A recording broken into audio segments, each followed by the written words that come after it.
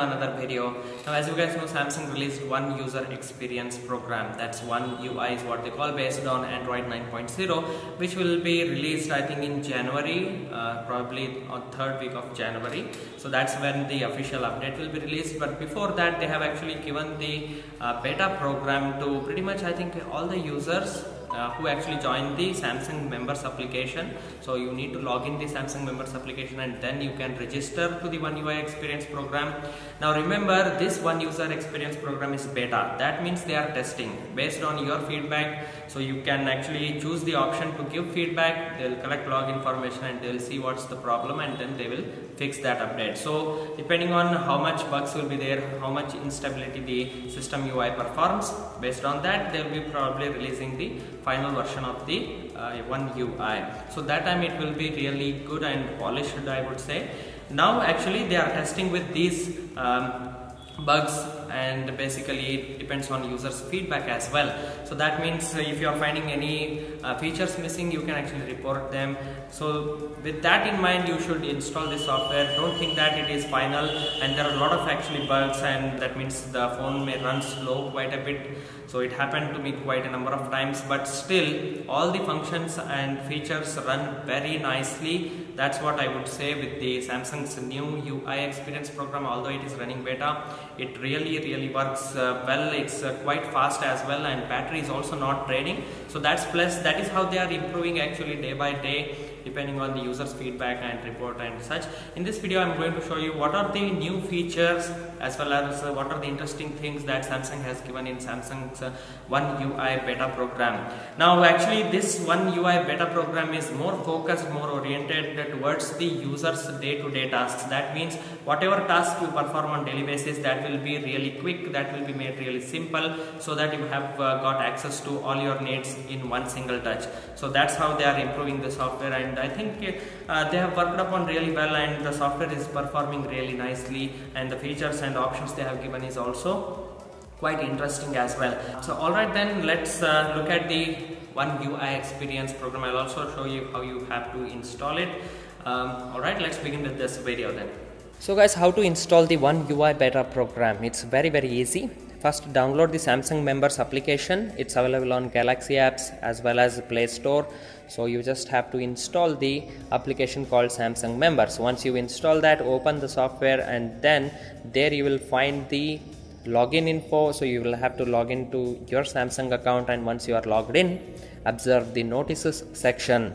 So inside the notices section you will find the registrations open for One UI beta program, and that's where you have to tap. Once you tap that, you will get this banner over here, and there is also instructions. If you just scroll down, you can find the instructions on how to install and what are the risks that involves once you install this one.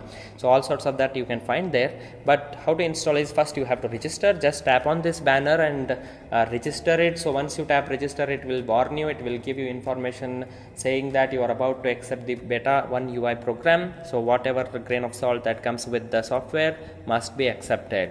Alright, so even if there is a lot of trouble that comes to your mobile, you can always call the customer care and solve it. So they will basically help you with the rollback software. You can also use the Smart Switch application on the Windows and even Mac. It's available.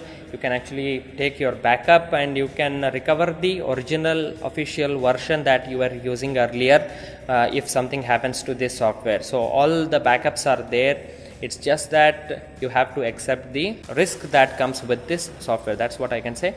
So once you register, wait for a couple of minutes, or rather 5 to 10 minutes, and then you have to go to settings, and inside the settings here you will find the software update. Just like any other softwares, how you update, it's the same steps, nothing change over here. So just manually, there will be manually download and install. Just tap on that and it will search for the update. There you will find the One UI update. So it's basically 1500 MB update. I'll just show you with the screenshots that I have actually taken. So here's the screenshot of that. So security patch level is updated to 1st November 2018. One UI beta upgrade with Android Pie. Now just let it download and then install it just like you would normally install any operating system. Very simple. Once it installs, it restarts and it will say you that Android is setting up. So just wait patiently. Even if the screen goes completely blank, just wait for a couple of minutes and it will reboot and everything gets ready. So this is the home screen. It's very functional, I would say, very fluid as of now, but occasional stutters are there because it is a beta program, so it's accepted. Don't think that it's working very fluidly at all the times. Because it is a beta program, you should know that it won't be as fluid as the official software, because they will be testing out various things or functions on the beta UI program.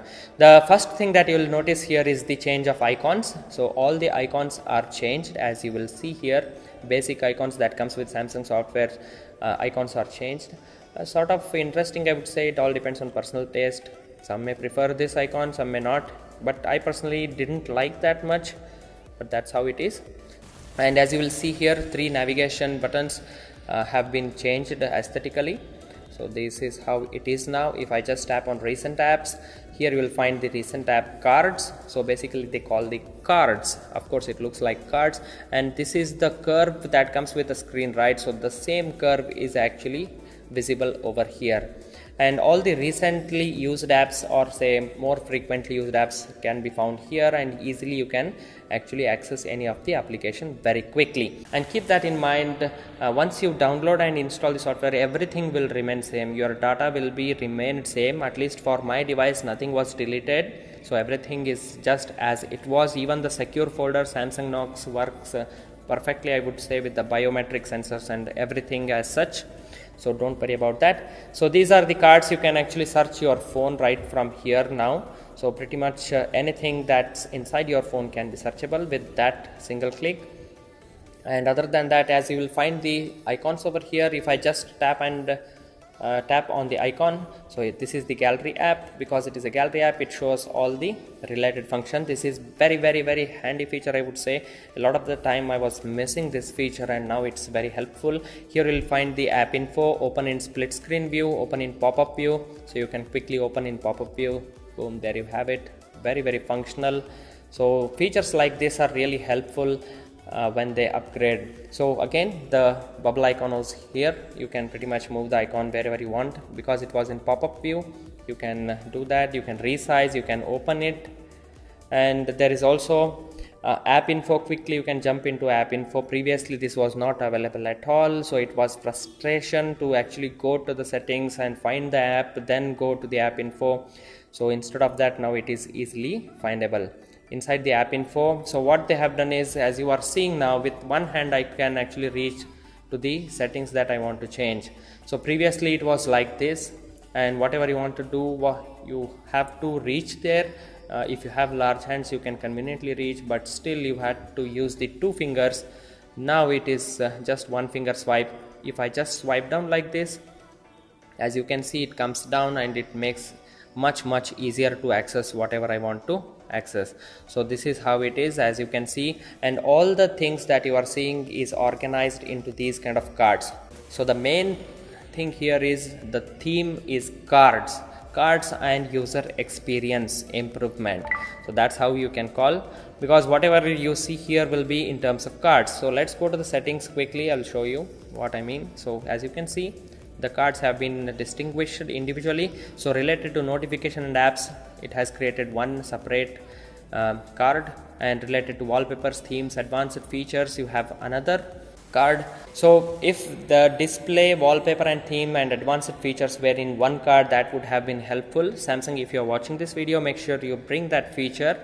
Relative settings can be categorized or organized into one card, so that would be really helpful. Here's the lock screen. So smart lock, screen lock type, you can also change the settings, night view mode. So all that can be done. Contact information can be written here, and there is this clock style.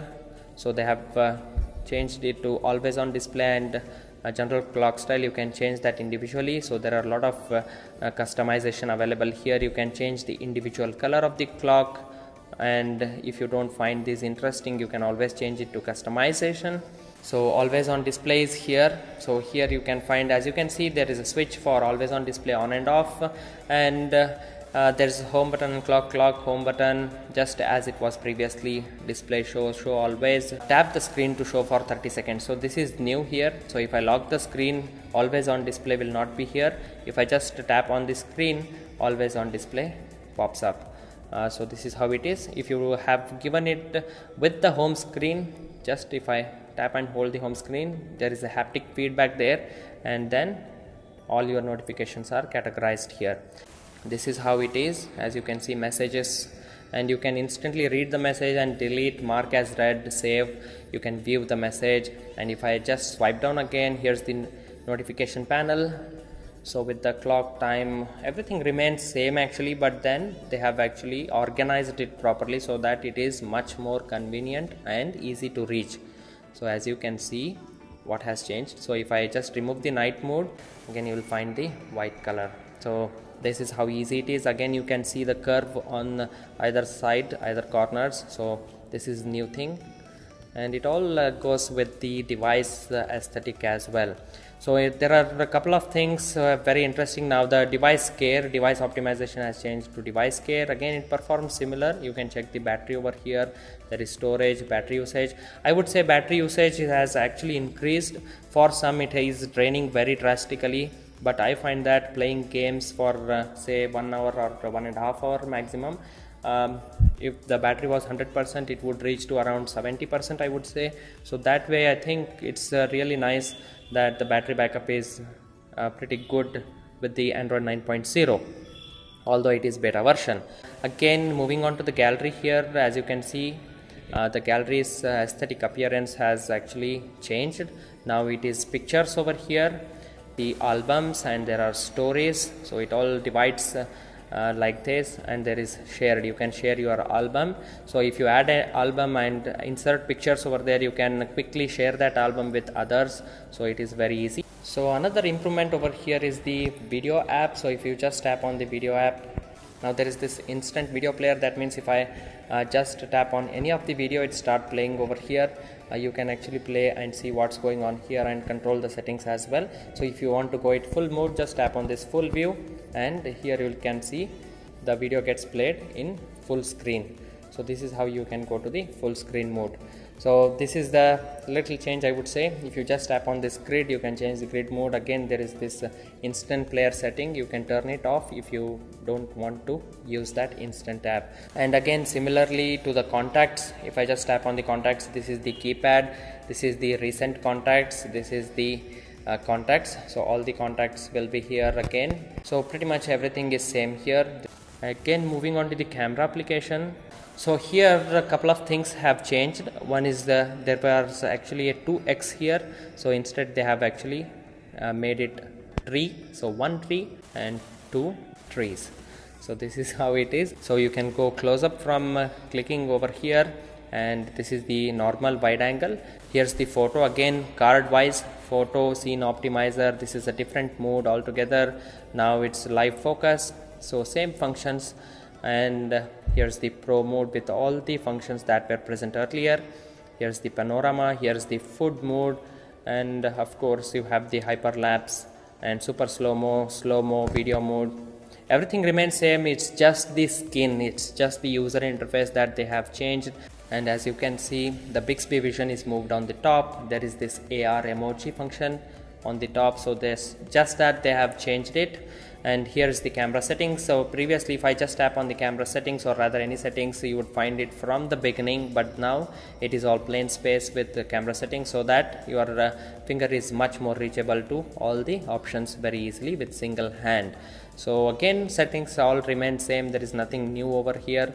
And if there are some modes missing on your camera app, what you can do is to go to the settings, choose camera mode, edit mode list. Here you will find those food, wide, selfie, panorama. So these are not enabled by default. You can go here and then enable it. So this is the basic change, I would say, that they have made to the Android 9.0. Of course, there might be several other things, but then these are the major things that I would say. So there are a couple of features missing, I would say. For example, if I just tap and hold the notification panel, previously it used to show the date and time, so that was really convenient. Say that I want to quickly see the date. If I just tap and hold here, it should appear on the top. That's missing. And another thing is, if I just go to the settings quickly, so let's go to settings, and here inside the display, while I change the screen mode, adaptive display, now as you can see, if I just tap on any other setting over here, you will find that the same applies over here and it actually shows me how it's gonna look.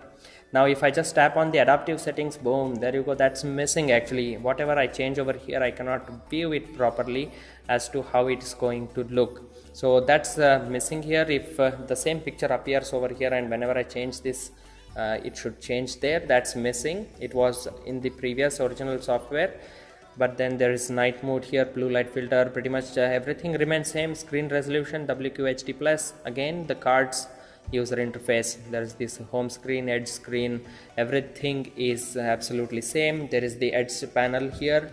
If I just tap on the edge panel, you can access the apps very quickly. This is very convenient feature. Again, it all remains same. You can access the torch from here, surface leveler, ruler, tally counter, compass, so everything remains same. You can actually go to the settings here and individually bring any cards that you want. And one more thing what they have done is, again they have given the card as the user interface. Now if I just tap on this little icon over here, as you can see, if I just tap on that, I can quickly go to any of the settings. So say that I want to quickly smart select. If I just tap on that, you go to smart select, and how you want to choose your option is left to you. So quickly you can go to there. So that's a neat feature available there. Again, Bixby remains same, Bixby home. Here's the Bixby home with all the cards. I would say that Bixby Home doesn't actually work as well as the Google's Assistant. Have tried it many times, so that's an unfortunate thing. Hope they'll improve it very nicely and very quickly. Here's the game launcher. So as you can see, game launcher, again the card, the interface has changed, but everything remains same. So yeah, I'll be making more video if I find anything interesting over here. So make sure to subscribe to my channel, hit that like button if you enjoyed watching this video. Installing this is very easy. I would say that go ahead and install and try it for yourself. You will find it very nice and convenient. Some are actually rolling back to the original software because they didn't like. Again, it's personal taste. Because this is a beta program, so there will be glitches over here and you will have to take that with a grain of salt. You can't do anything. Hope to get some updates and then only the issues get resolved. And of course the official version will be anyway released in January. So the S Pen feature also remains same. Again, you will find same features over here. Nothing new has been added. And if I just tap on the create note, all the settings and all the note related features are same.